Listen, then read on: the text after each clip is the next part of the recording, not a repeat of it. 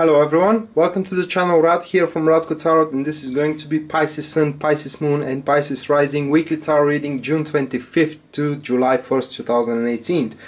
Four cards for Pisces. Now the first one shows up the topic of Pisces week.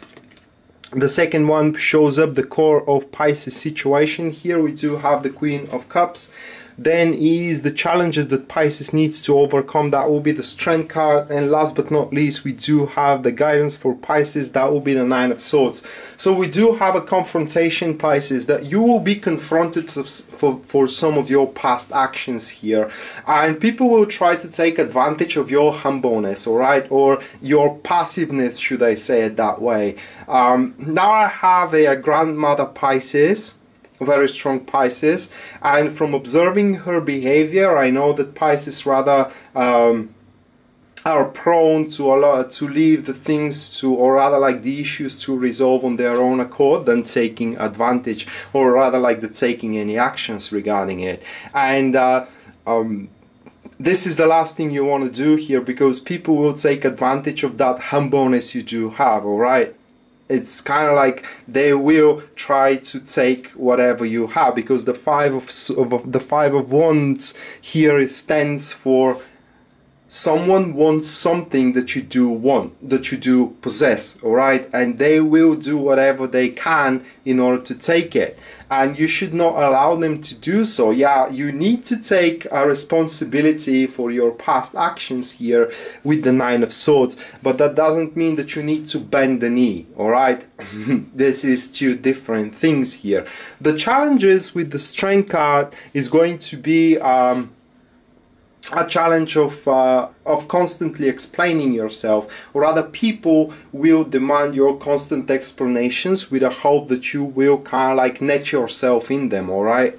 And you will lose yourself into those explanations, and that way they will make you feel guilty, about more guiltier than you should feel about those kind of actions you had in the past, either into your career or either into your relationship. Especially relationship wise, this could be an attempt of your partner to obtain power over you by pointing in your face for something you have done in the past that they didn't really like, alright? And that they will try to point you that you had no right to do it, blah blah blah blah blah, so you can feel guilty about it and you succumb to, you know, their code of conduit.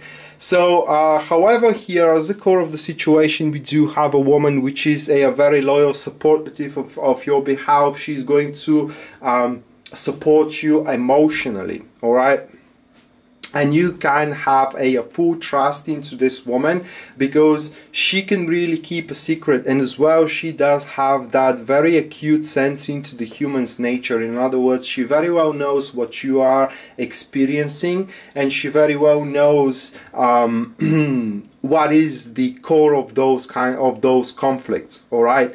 I don't know if she's gonna present you with any resolution, but just to have her as a support will allow you to go through that week without making anything stupid, by succumbing yourself, by being succumbed to someone else's code of conduit. Very important. And as well, do not constantly explain yourself. I mean, it is just you did what you had to do in the past. By that time, I have no doubt that this was the only way for you to react upon that situation. And here with the Five of Wands, even though you will face that particular opposition, this card also points that things are going to turn around very frequently. In other words, one day the situation will be in their favor, the other day is going to be in your favor. That's why you have to be very patient about the unfoldment of those arguments. It is just, don't give your enemy the weapon they need, and the weapon they need is your approval, or kind of like your confession that, yeah, you are guilty as charged. You aren't guilty as charged. You may be a little bit guilty, but not as charged, alright? So that is very key here.